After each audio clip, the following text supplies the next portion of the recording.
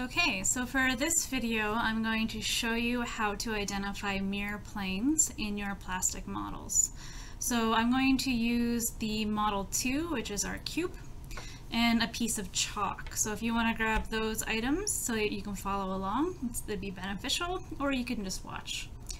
So a mirror plane is simply just a plane, so that's a surface in 2 dimensions, that bisects a crystal such that you would have 2 equal but opposite sides.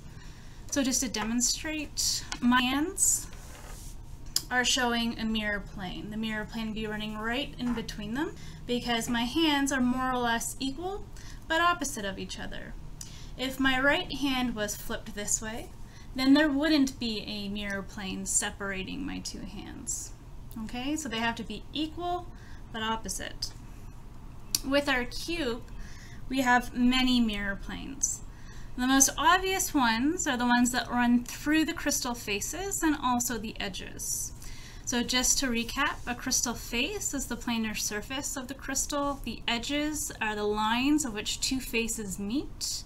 And we also have corners. Okay, so we want to try to find as many mirror planes as possible that bisect our crystal.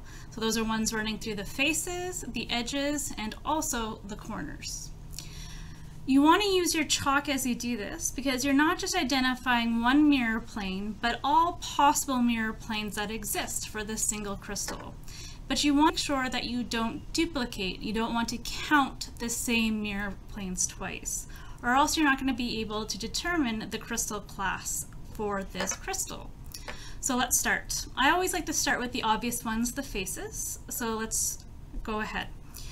So the first mirror plane that you can see runs through the crystal face, through the edge, and all the way around your crystal.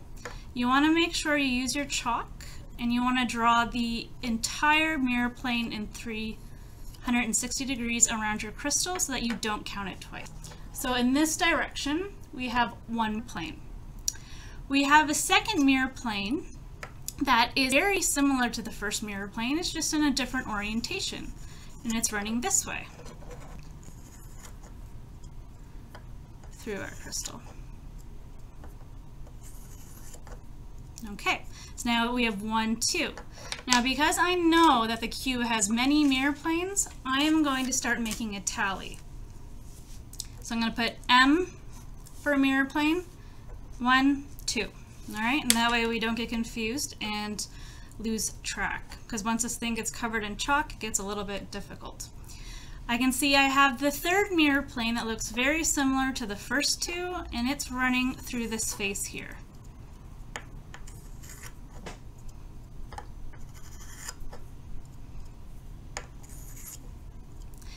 Alright.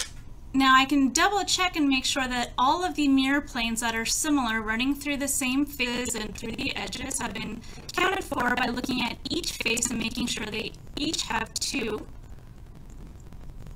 mirror planes traced on them. And they do. So that means I must have counted all 3 of those mirror planes.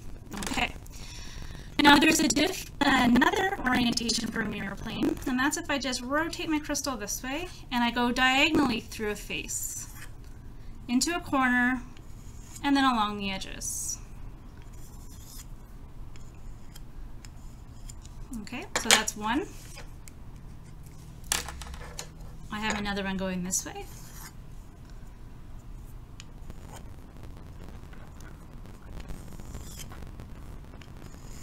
So that's 2. So now you can see that I have 1, 2, 3, 4 planes going through this face. I have another 2 running through this face here.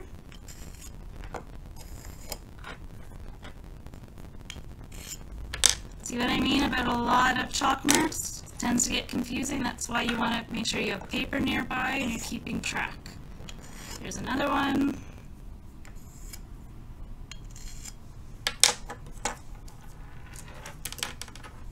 Okay, so that one's full. Oh, over here, I missed 2 here as well.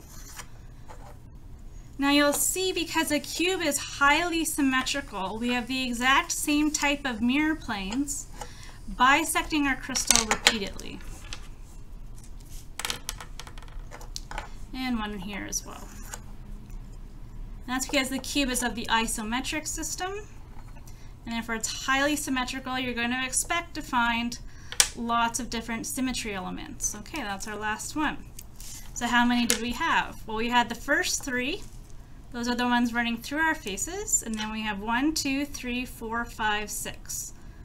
And those are the ones running diagonal. So we would say that a cube has 9m.